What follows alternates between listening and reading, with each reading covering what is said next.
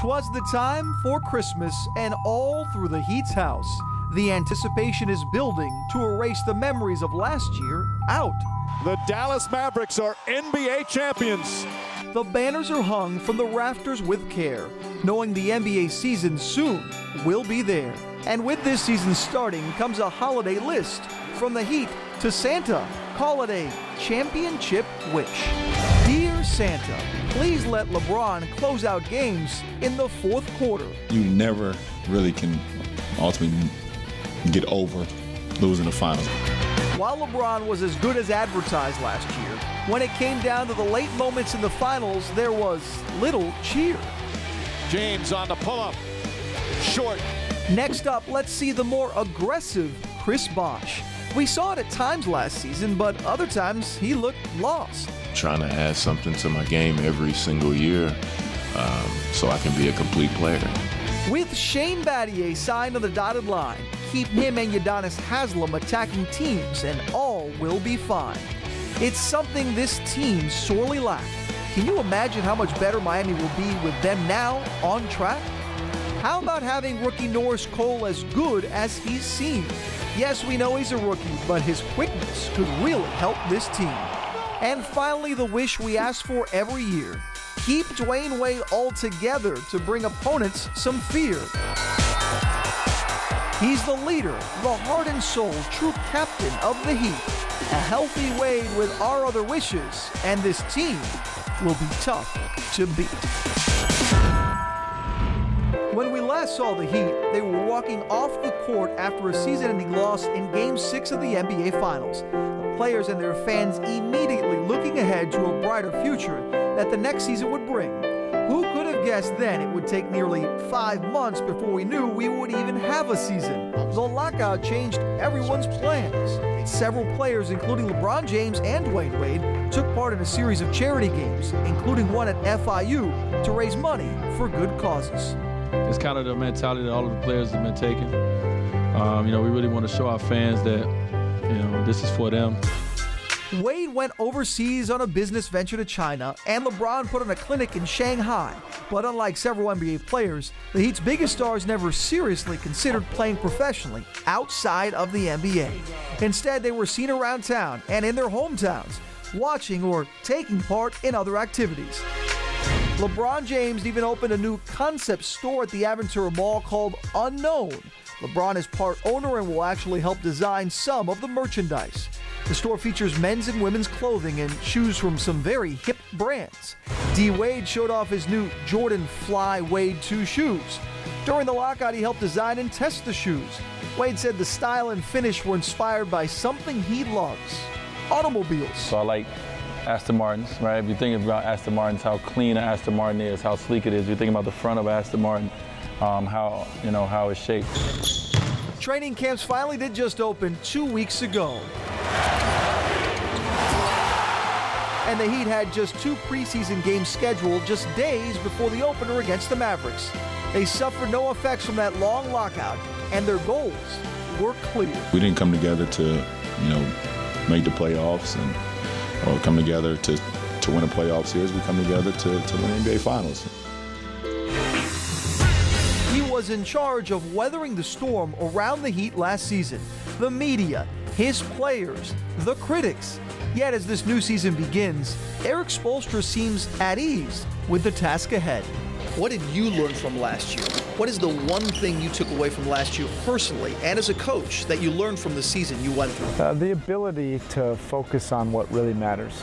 And it is a challenge, particularly in today's society. We live in a microwave society where everything is based on instant gratification. When you're trying to build something truly great, and in particular a great team, there's no shortcut to it. Does it bother you that last year, in many eyes, was viewed as a failure because you didn't win it all? That's just the nature of sports. I think it's more amplified now than maybe it used to be, but it doesn't matter. It's irrelevant to us. We went through an exhilarating ride last year. Eastern Conference champions, 2 games within reaching our goal. We didn't reach it. That doesn't mean it's an epic failure. Certainly not a failure for Spoelstra and his team, and for his efforts, he was recently awarded a contract extension. And I've been with this organization for 16 years, much like so many people, that there's a great trust with the Harrison family and the Riley family. Yeah, I plan on being here, for a while. They've treated me great. And the only thing on his mind is for this team to continue to improve and win an NBA championship. And that is the expectation? Is that a safe thing to say? Yeah, we understand what our expectation of the season is. What's important is we can't fast forward to June right now and assume anything. What we can focus on right now is the today.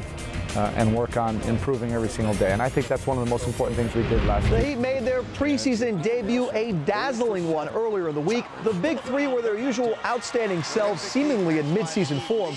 Also of note, Heat rookie Norris Cole. He looked really good in the team scrimmage and got in a couple of more memorable baskets against Orlando as well. Norris is hoping to carry that over when the regular season begins. So just who is Norris Cole? Andrew Brody takes a closer look at the Heat's top draft pick. Just a few months ago, Norris Cole was a college senior playing point guard for Cleveland State.